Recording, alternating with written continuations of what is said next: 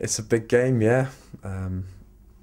We go into it very confidently after playing very well on Friday, but you can't hide away from the fact that there's a lot riding on this game financially, you know, for the fans with going up and of course individually for all our own careers. But it's about managing that, and we've got the right people around us to do that. We've got a fantastic manager, good staff, and a good dressing room. You say we can't hide away from it. Is it something you want to hide away from, or do you want to embrace the whole experience? Yeah, you've got to use it to your advantage. You've got to step out of Wembley and be amazed, because everyone will be. It's a fantastic ground. It's a national stadium, and it will be full. I hope so anyway, and it will be rocking with a lot of Teessiders there, and we know what they can do after Friday, what an atmosphere they can create, and that worked in our advantage the other night, and hopefully they can replicate that. Yeah, I was lucky enough to be on the pitch with you at the end as you all walked round, and you were clearly, not just you, but you were clearly struck by the response you'd got. Was that a bit of an eye-opener for you? Because you've played in front of big crowds at the Riverside before.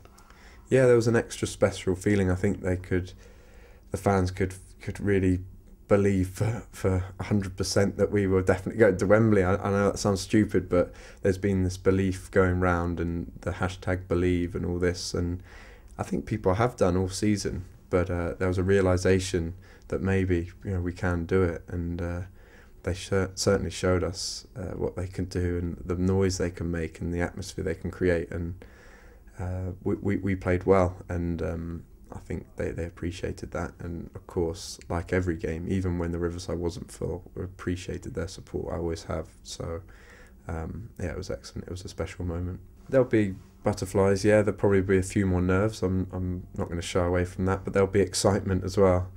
Yeah, I get very excited playing in any game. I buzz around the place beforehand, but people prepare differently. I mean, Kai used to be doing, you know, somersaults and backflips and breakdancing, and other players just like to sit there and listen to their own music. It's all down to the individual, but there'll be a lot of nerves, I'm sure. But the manager and the more experienced players in the squad will help others deal with that. But that special feeling's carried through all the time, and it's helped us at times to get through some harder moments. But we've always done well against setbacks, and we've been on good runs at the same time. So I think as a group, there's a real good team spirit, very good. I mean, Led's mentioned the other day it was the best he'd played in terms of team spirit, and I'd probably echo that. It's a really special group, and hopefully it's a special team that can get promoted.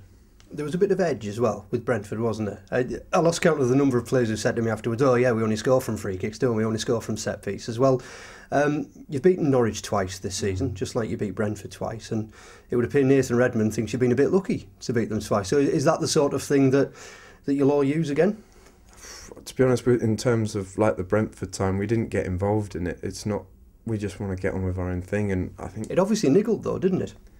Yeah, but you just don't get involved in it in the preparation. You use it, yeah, and you think, well, why are they complaining? I mean, you beat Brentford 4 times in a row. I mean, that's not luck, is it? But I think we just want to get on with our own things, and we let them say whatever they want. But on the day, the better team should win it, and we both deserve to be there. I've got a lot of respect for Norwich. They've got some very good players, Premier League quality players. They've not long been out of the Premier League, so we have to respect them in that way. But at the same time, we've just got to maybe use any comments like that, not to get angry or over-aroused about it and go in fighting, but just quietly know that we can